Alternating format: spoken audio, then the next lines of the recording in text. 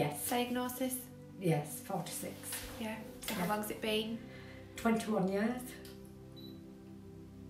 I remember just thinking, I hope I'm around to get, it was like Alex through university and Claire.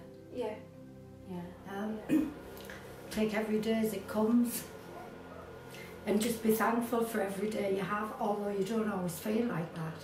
But you know, when you start to analyse things, and you do, a lot, I know I did and still do, I think it's then when you have your moments where you think, when you reflect in that, gosh, I'm lucky, I'm here.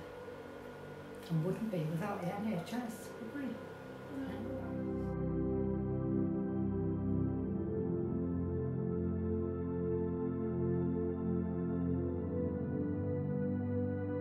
I had my lumpectomy on the 12th of the 12th of the 12th. Yeah. And then I had to have chemo because I was only 39 and because they'd found it in the lymph nodes. So, and then a further op to get all them out and the radiotherapy, and it just took its... I'd been off about 9 months, but then I did kind of go back to work a bit early really, and it was the being tired that really knocked me more than anything.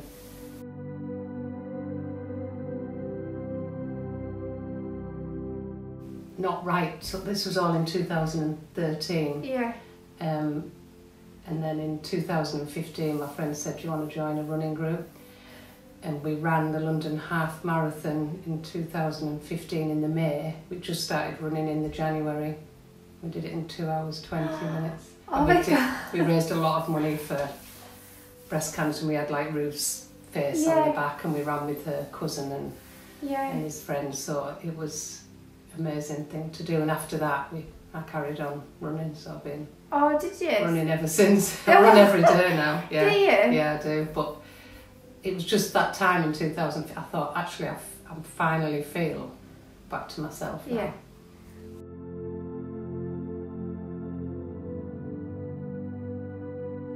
Through running I've made loads and loads of new friends, and that's brilliant. do park runs every Saturday, and it's just a real good thing to keep fit, and I think, and deal with like stuff mentally as well. I'd read about it. I'd read when all your treatment finishes, you might get a bit of a lull because all of a sudden you've got no hospital appointments. There's people like, oh, she's all right now. Yeah. And that's kind of what did happen to me, because I went back to work straight away. So I think I'd finished my last radio in like the summer holidays and gone back to work in the September kind of thing. Yeah. And I think I was there a week and I just totally like broke down and couldn't stop crying for about a week, and it was everything I'd read about that I didn't think would happen to me, and I just thought it's just that build-up of being strong and keep going, and then all of a sudden you hit a brick wall, and I've got my confidence back, and I feel good about myself now, which I didn't for a long time. So.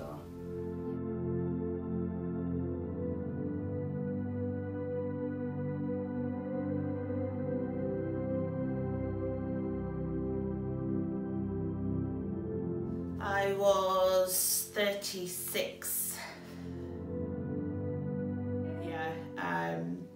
I donated, I chopped all my hair off. I thought it was a gorgeous picture. Yeah. It was really long, your hair. Yeah, it was about here. Yeah. But I've got such thick hair. And I just thought, I'm not wasting it. I'm not gonna lose it to cancer. I'm losing it to me. So yeah, I was very proud. I was quite chuffed. It was brutal, yeah. Yeah. Being back at work, the fatigue, the brain fog, you know, I couldn't function as an adult, let alone as a nurse. So yeah, that was really tough. The face of breast cancer last year. I think there was 12 of us. Do that, I can't do that. But it's not until you have to that you realise what you are capable of. You can do that. You can.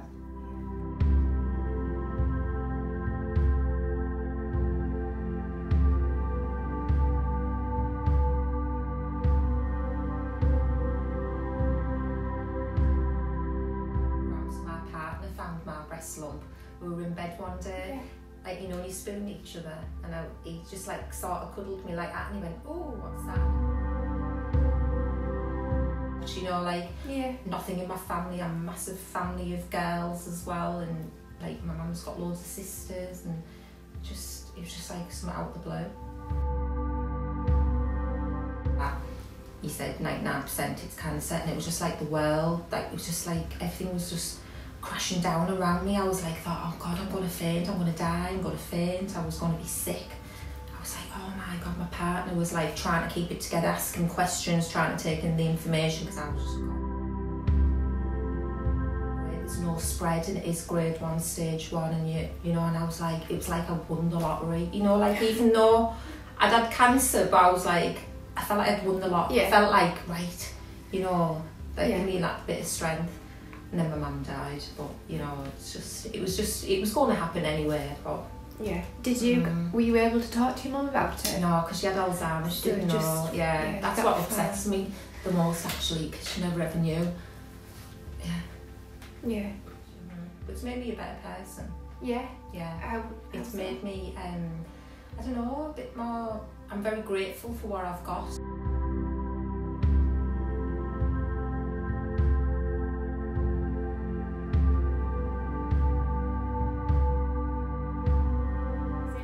This has been my 4th year, and this is probably my best year. But then mine was quite extensive, wasn't it? And obviously the others, having ovaries out and all that as well, which didn't help. And then for me, obviously, as you know, it was a fallout afterwards when I just suddenly thought, what on earth has gone on here?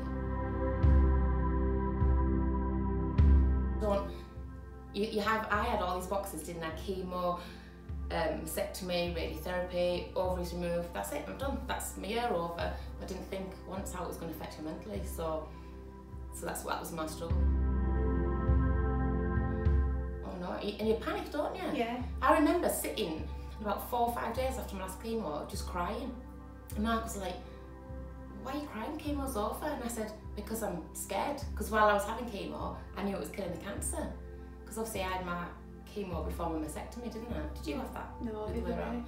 So I knew it was killing the cancer, and I knew because it was in my lymph nodes that it was, if it spread, then it was killing it. So that was like my sit. So the minute I finished chemo, I cried.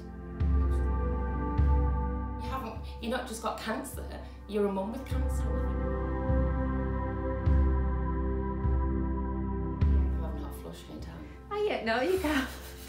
This is the thing I hate. Hot flushes, lectures on, thank you.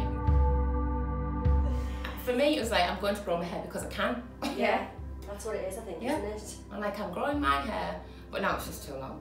And I always said I'd never moan about having a bad hair. You do, don't you? As a woman, it takes away from you, and that's what I don't think people understand. Like say living for a year with that one boob, oh I hated it. I would have rather been taken both off at the same time, because then it would have been more even, rather than that 1 year of...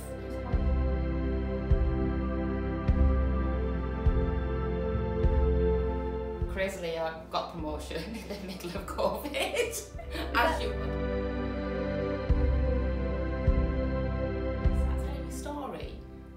Think that happened to me, that it's like it happened to somebody else. It's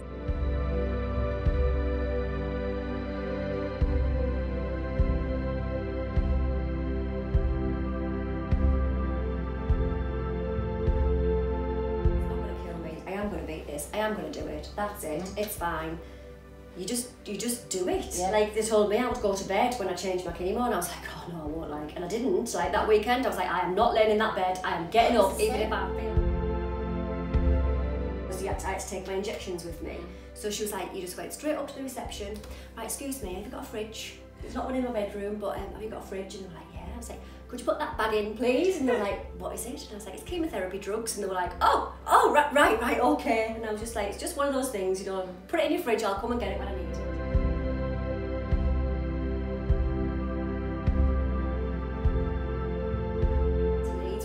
was one weekend and I put my wig on and then I forgot I had a wig on and I went to brush it like that, right? So it slipped completely back. I've got a picture on my phone. So my hair starts there where the girls were in stitches, like laughing, because I just looked like I had this massive forehead.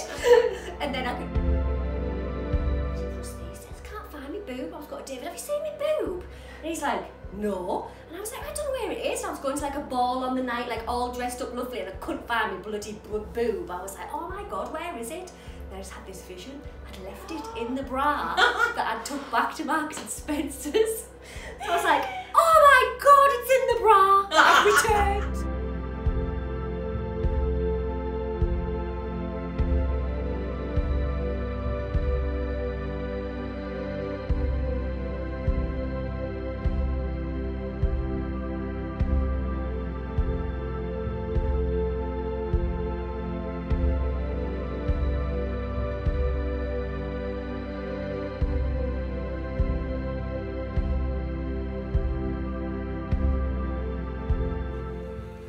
She every time. Oh!